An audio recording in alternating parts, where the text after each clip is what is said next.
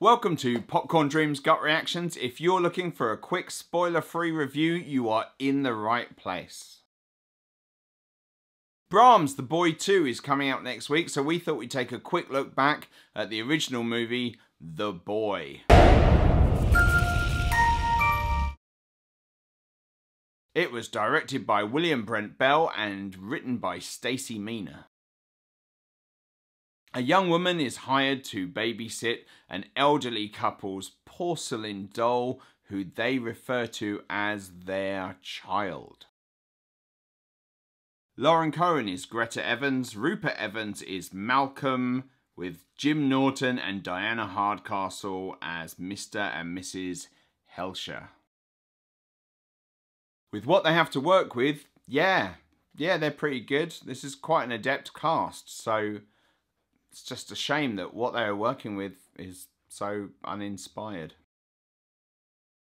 The concept of a creepy porcelain doll in a large old house with large expansive grounds seems like it was absolutely a no-brainer for just atmosphere in bucket loads, but there just isn't any. You could film this in a modern day flat and it would be exactly the same. This horror film is just the most generic horror film I think I've ever seen. There's so many different routes they could have gone with what is quite an interesting build-up. That initial premise that the woman comes to the house thinking she's going to babysit a child and then gets presented with this porcelain doll with all of these rules is great. It's brilliant. It's a wonderful setup, and they just didn't have any ideas or originality or any kind of concept of where to go with it beyond your average Friday afternoon kind of horror movie. It's not even got any real great jump scares in it. We've all seen this movie 100 times in the last 20 years. It's no different from a Ouija or The Gallows or any of the kind of attractive young people in a sort of pseudo scary situation that just has no atmosphere and the characters are super shallow and we don't really care about them.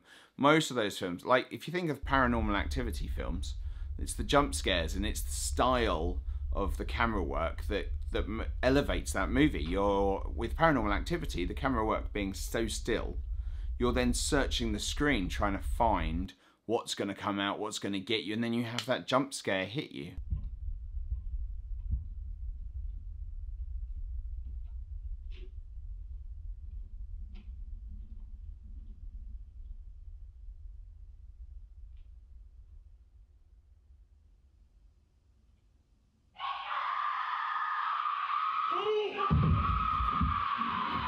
And that's great. It's a lot of fun, but this doesn't even have that. It just, I don't want to rag on everyone that's involved in it, but the actors really are given nothing really to do.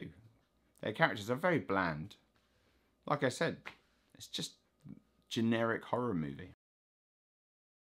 Do I recommend it? Well, it's fine. It's just not very original or unique, and it doesn't have any sort of colour or flavour to it. I just want a script that has a little bit of ingenuity. Just or some direction where they had this idea and they thought of somewhere new to go with it, rather than just going the simplest or the most obvious route. Even if you're just wanting a film to watch with your boyfriend or girlfriend, cuddled up on the sofa, that's, you know, got a little bit scary, a few little jump scares, there's better than this, really. It's a shame. Even if you wanted a creepy doll movie, I'd rather watch something like Puppet Master than watch this. So yeah, I'd have to say no, don't bother, don't watch it. Brahms is not like other children. It is very important that you follow these rules. Be good to him and he'll be good to you. So that was our gut reaction to The Boy. Don't forget to like, share and subscribe. Tell us what you thought about the movie in the comments below, and we'll see you next time on gut reactions.